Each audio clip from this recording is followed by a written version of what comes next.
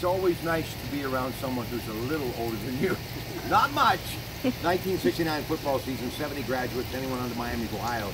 Casa, Emanuel, great place before the game or anytime during football weekends, because college to the pros, the television's on, fine wine, good spirits, and folks, these recipes that have been around forever. It is really traditional Italian food, the way we all remember it, and nice portions too. 1969, what was it like to be in East Liverpool, Pratte?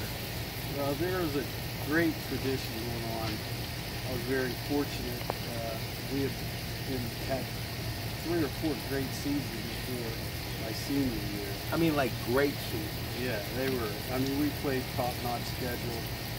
Played Archbishop Carroll from Washington, D.C. Year 2 after me, they picked the Pratte Catholic from Washington.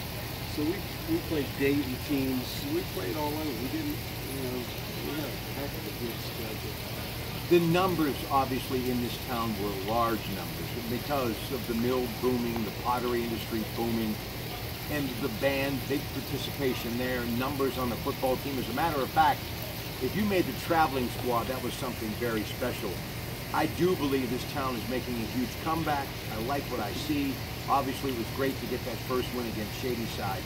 But back in the 60s and 70s, taking nothing away from anyone, it was the heartbeat of this community. Football was everything from August to November. Friday night, no matter where you were either plugged in on the radio or you were at Patterson Field or traveling with Pratte. I can remember we used to have a big parade before the first game. We had the convertibles. I think Mike Kirk supplied all the limousine or the convertibles, and the band would play. And as a matter of fact, the band would play from. Now, when I played my sophomore year, the band would start at the old school downtown and march all the way down to the stadium. And it was big. I mean, everything was just made up real big. We had our own blazers. Everybody got their blazers. It was a great time. It was a good tradition.